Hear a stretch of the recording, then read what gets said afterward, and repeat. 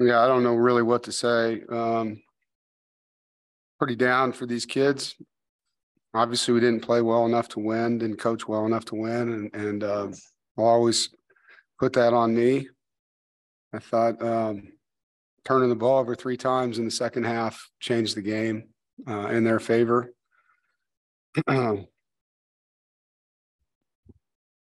hate it for these seniors, great group of young men, and we didn't get it done. And you had Boston College some credit. At the same time, we had plays there. We got stuffed on 4th and 1 on the goal line in the first half. Thought Drake made a fantastic play. Disappointed that a flag was thrown on a play like that. Thought it was a bang play to win the game, and I don't know how you throw that flag, but really disappointing call by that official. But there were other plays in the game that we could have made that it wouldn't have come down to that, and we didn't. Other calls we could have made. So it's going to be a tough night, and we'll get back together tomorrow and regroup and work hard to finish. Questions?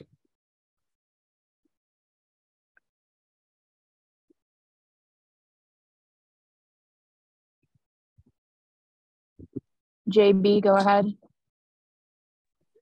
Hey, Coach, can you just talk about whatever happened with the flow of the offense after you guys came out firing up 14-0 real fast, and then it just seemed like you couldn't find that rhythm that you had in the beginning of the game? What was the result of that?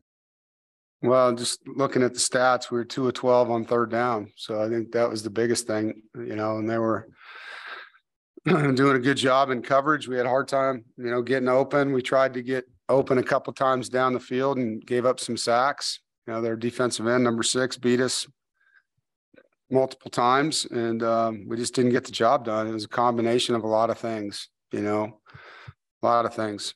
And but, if you turn the ball over 3 times and you can't convert on 3rd down, it's hard to find a rhythm. And we were in negative yardage situations several times in the second half. So, yeah, and we did a poor job after those first 2 scores. Brian, go ahead. Thanks, Coach. Grant Gibson obviously got injured there on that 4th down play down by the goal line. I don't think he came back into the game. What was not having him in the game and available? What did that do to your offense? Well, it hurts. Grant's played more football on this team than any player on our roster. He's a leader. He's a 3-time captain. And it hurt not having him in the middle. It forced Dylan to move inside. And so, yeah, that's obviously a key loss in the game. Any status on him? No, I don't yet. Thanks. David, go ahead. Hey, Dave, obviously a tough night for MJ.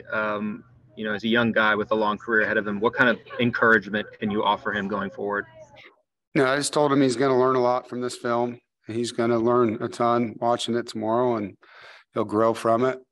He'll be better as he moves forward. These kind of mistakes are going to happen with a young quarterback, and there was a lot of them, not just on him, but, wasn't just things that he did. There's things that could have been done to help him more, and I think that's the thing we did really well.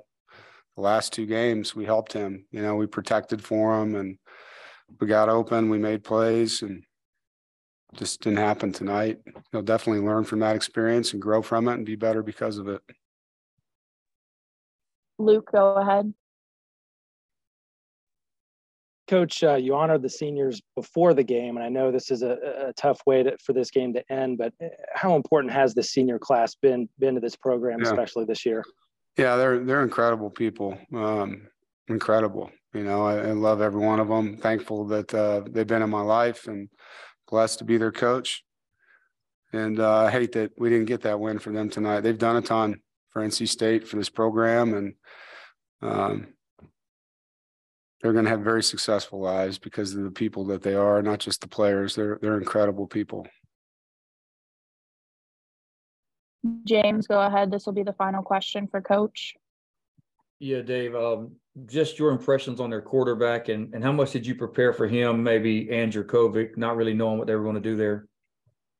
We had to prepare for both guys. And obviously their quarterback made some key plays with his legs and his arm and gave his guys a chance to make plays. And obviously Zay Flowers was a difference maker at 130 yards and 2 touchdowns.